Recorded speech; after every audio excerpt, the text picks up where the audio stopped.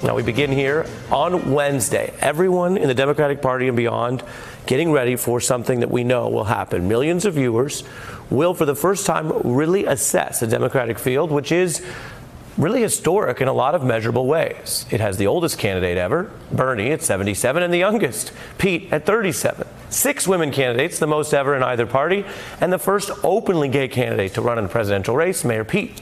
Now, only 2 of these 20 candidates have done a nationally televised presidential campaign debate before. Think about that.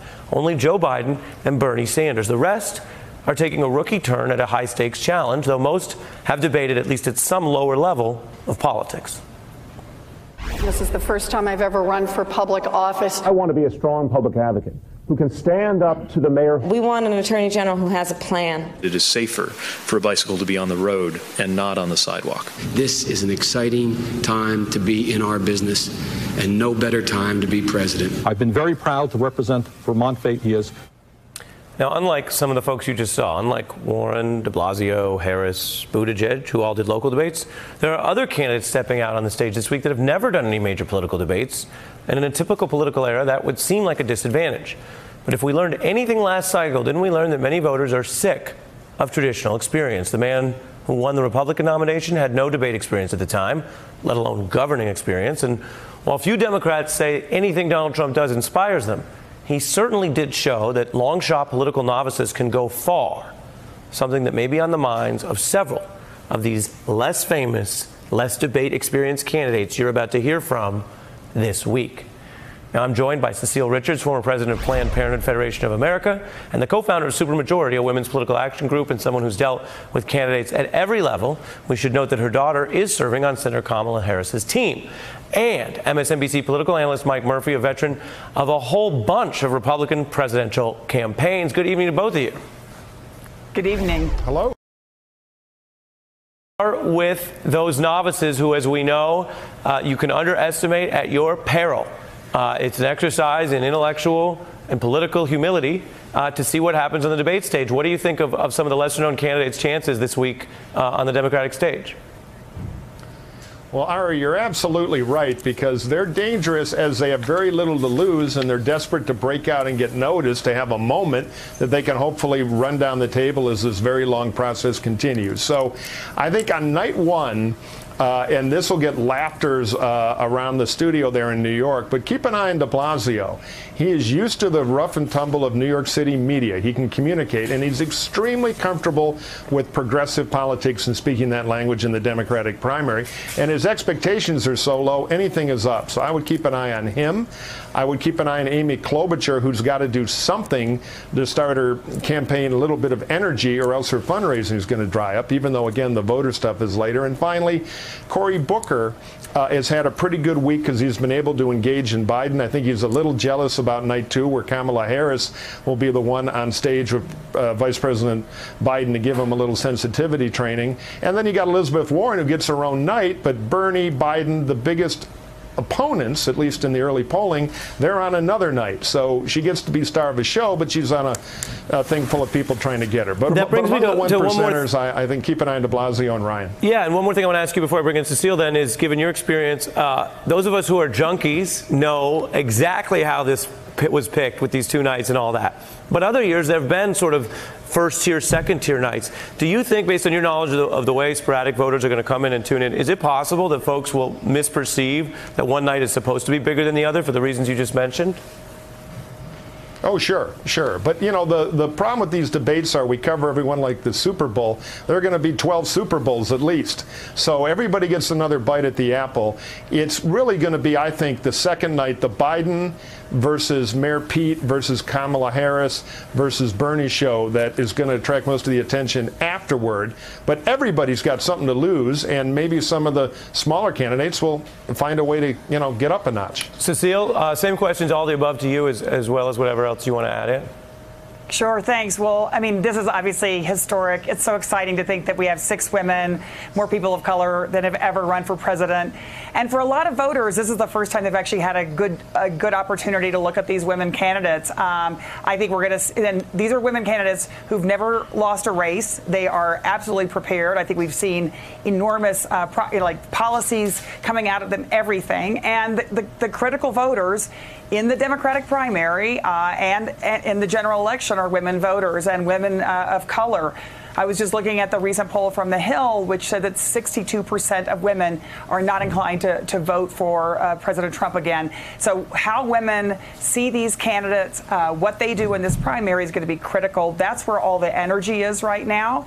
And I don't know, I've been so impressed. I just hope we see moderators ask the women and the men the same kinds of questions, because there are a lot of issues on the minds of women voters, economic inequality, equal pay, the lack of affordable child care, lack of affordable health care. I hope that they ask all the candidates those questions, because it's time we start comparing apples to apples. Well, and as you mentioned that, Joe Biden has been running into cross currents that are partly about his extensive experience, which often can be a negative in presidential politics, and also about 2 sets of issues you just alluded to, women's issues as well as civil rights. Take a listen to him talking about an issue you've worked on, which is how the federal government is limited in health care that relates to abortion services, specifically the quote-unquote Hyde Amendment. Take a look. Although the Hyde Amendment was designed to try to split the difference here to make sure women still had access, you can't have access if, in fact, everyone's covered by a federal policy. And so that's why at the same time I announced that policy, I announced that I can no longer continue to abide by the Hyde Amendment. I'd like to ask you both, Cecile and then Mike, A, briefly, your view on the policy claim there, and then B, the politics, which is you don't have to be a political expert to hear someone saying they're announcing a policy, yada, yada. What he's really saying is he's changed his position under pressure. Cecile? Yeah, well, I think, again, women voters are going to determine this election. They were 54% of the voters in 2018. They will likely be that much or more in 2020. You have to win women, and women are deeply concerned about what's happening with abortion rights in this country. We see Alabama, Missouri, Georgia. You could go down the list. And so where a candidate stands on access to safe and legal abortion, a right that women have had for more than 40 years, is absolutely essential, along with all the access to affordable health care, which I think, again, it was a critical issue in 2018. It's going to be a defining issue in 2020. I see it a little differently. On the Hyde stumble, it was a bad stumble. It's a problem Biden's always going to have, because he's been fighting the good fight in the Democratic Party for 4 decades, and the definition of the good fight has changed over time. So we can relitigate stuff from the past, and I thought he stumbled in how he handled it. But there is a danger in this Democratic primary, because the short-term incentives are to have a race among activists who pay the attention early to see who's the most woke. A group of women voters that are going to have a lot to do with whether Donald Trump is reelected or not. And I agree he has a problem with women.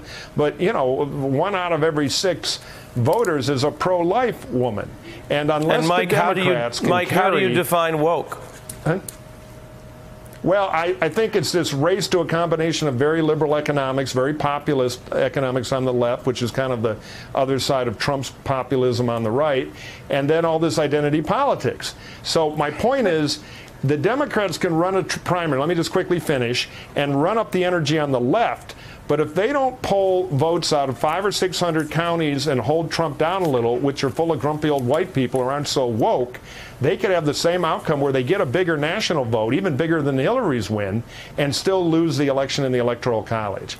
So it's a heart and mind struggle in the party, and that's hard to do in a primary where everybody's trying to win the election tomorrow, which is going to be 90% progressives, or 50 to 60% progressives. Cecile's been encouraging moderators to ask everyone the same question, so I put the question to her, how do you define woke, and what's your response to Mike? Well, I don't think woke is the issue. I think the issue is that there are basic issues of access to affordable health care, access to affordable wages. I mean, 2/3 of minimum wage workers are women in this country. They haven't had a raise for 10 years. Access to affordable child care. This is the second highest cost for most families. It's not just a women's issue. It's a family issue. It's a men's issue as well. These are the issues that are on the minds of American women. And they, I say, again, they are going to be the vast majority of voters in this country. They are energized. They are active more than ever in our history. And they're going to determine the future of this presidential election. So I think these issues are critically important. I define it as being, well, Mike, hold on. Mike, I got to get something important here. I define it as the state of being awake or not asleep. Well, if you define it as being awake and not asleep, that's where women are. And, I mean, we saw women again. You know, we've had more people march, resist, protest this president. You see what she did there, Mike? History. God, I feel like I'm talking to two skilled, politically rhetorical strategists. They're telling me I'm out of time, but I did sort of interrupt. Mike, briefly, if you want to add anything. No, the numbers in the general election say it's about more than any one voter group, and it's about taking votes away from Trump, not reinforcing the messages you have. If it was all about that, Hillary Clinton would have won. Well, and there are folks who would say, well, Hillary Clinton did get more votes, but the question being where? Not where it counted. Not where it counted. I don't think that's in dispute anymore. Hey, I'm Ari Melber from MSNBC. You can see more of our videos right here, or better yet, subscribe to our YouTube channel below. You could have been anywhere in the world, but you're here with us, and we appreciate that.